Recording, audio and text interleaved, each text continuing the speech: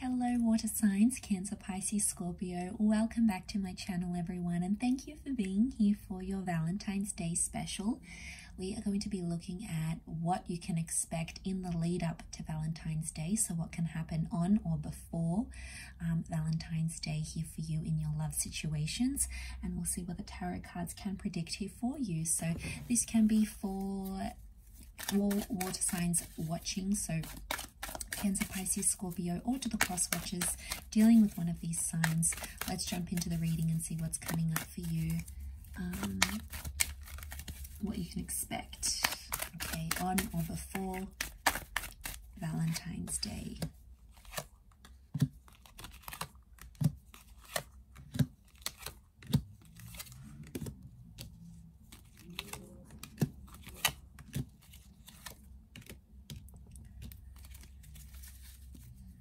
Okay, so strong Scorpio energy has come up for the water signs, but also Leo. So if you're dealing with a Scorpio and a Leo, you are connecting with this person on Valentine's Day.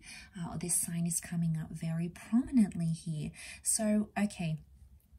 These major arcanas, the Hangman, the Death card, the Strength card, are all pointing to potentially a past situation.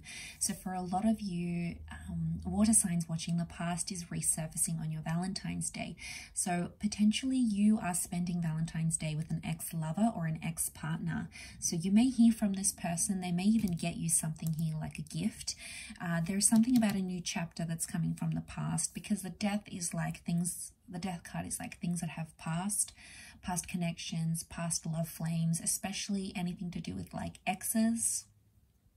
I also feel like this is someone from your past potentially still having feelings for you, water signs, and letting you know, like it's a secret that they have. So I feel like there's a secret that's coming out on Valentine's Day. It may or may not be connected to this past lover. It could be the person that you're dealing with now, but either way, the Death card is like secrets that are coming out that need to be known here as well. So what I get from this is that someone is ready to reveal a massive secret about themselves here to you, and it's coming from a very vulnerable place. I do feel like it's someone that you haven't heard from in a while. So if it's not an ex-partner, it's someone that you sort of gave things a rest with that Four of Swords. Maybe you both got busy, sort of life took you in different places, and then all of a sudden, what a romantic, beautiful time of the year for this person to come right out and confess that they have feelings for you, or they still have feelings for you, or they're still connected in some magical way here. Some of you are hearing from someone that's long distance, maybe with the Two of Pentacles, okay, someone that's foreign or like an online connection. So I think the strongest messages here are ex-lovers, long distance lovers, and foreign lovers that are coming up around you.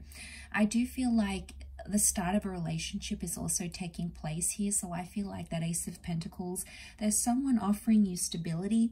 Water signs, it's going to be up to you if you want to take it or leave it, but the offer is going to be there. Now notice that there's two infinity symbols, which I think is a very auspicious sign. The reason why is that the infinity symbol is like repetition, so it's also like repeating a cycle. So this is why I get like the past, rebirth. I really feel like a lot of you guys are hooking back up with an ex here. You'll be out on a date together, you'll see each other, you'll reconnect. Maybe you do like a cute little online date. You know, if you can't see each other, if you're long distance, for example, you might choose to have a glass of wine together or share a meal together over the phone. Like there's something really romantic that's going to come from this. But it's like the notion of forever, right? So in a way, I feel like this Valentine's Day could mark a new cycle, a new chapter. That's like the promise of forever. I also get a conversation about the long-term future is going to come up. And I feel like this is someone's way of telling you that they want to be serious with you. You might have waited for this for a long time with that Hangman reversed. I do feel like I also foresee someone admitting some mistakes here to you. You could also be admitting your mistakes that you've made in a past relationship, mistakes that you've made in the recent past or currently that seem to be around you. And I feel like it's a message of, had they known better, they would have done better, and vice versa. This could also be for you. Had you known better, you would have done different, you know. So I think that's sort of like a lesson that's coming up here with that Nine of Wands. But overall, I feel like there is this like pleasant surprise that you perhaps weren't expecting, water signs, and it's coming from this person and it's coming from their heart.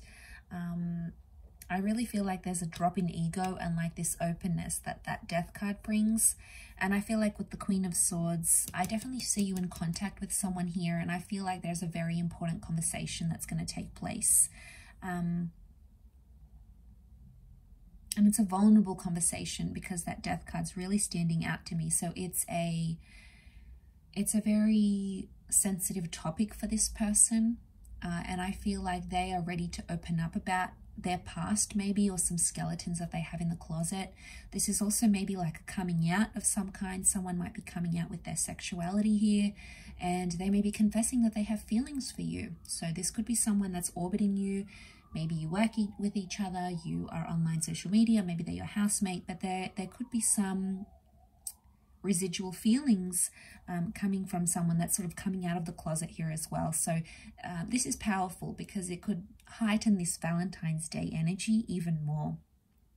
And it like will bring you closer with this person. So you might be really surprised by what's going on here. So you might even have several options this Valentine's. I feel like there could be 2 different connections, but one you're going to feel more closer to. One sort of is pulling at your heartstrings more than the other.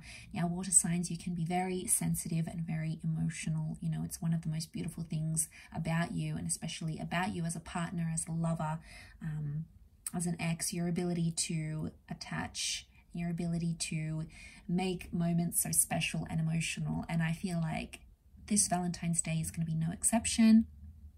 There's going to be some very powerful moments here. So some of you may have 2 connections around you, but one could be one is around the past, or one is more special than the other. Okay, one is more like, okay, it could be new. It could be that you're in the early stages of seeing someone. There may be an attraction, there may be some flirting, some banter, but the other is more like you have a history, or the other pulls at your heartstrings more. It's stronger because it's an ace. It's like you had a vision of something very serious with that person, or you still may want something very serious with that person. You may fear it. You may still be, you know, have a guard up towards that ace. Look at that the 9 of Wands, sorry, to the ace. So you may have some sort of guard up. But I feel like something that you've hoped for, because we see hope and prayer. So something that you've hoped for, you know, an ex returning, this new connection happening, you know, having that choice and the freedom of 2 different conversations, or someone opening up about their past or revealing that secret, something that you've hoped and you've wished for, water signs, is coming to fruition this Valentine. So I feel like you are in for a very pleasant time, and I feel like this opening up is only going to bring you closer with this person. So you'll have to let me know how that goes, but I do wish you all the best, water signs, Cancer, Pisces, Scorpio. Have a beautiful Valentine's Day, lots of love, and until next time, bye for now.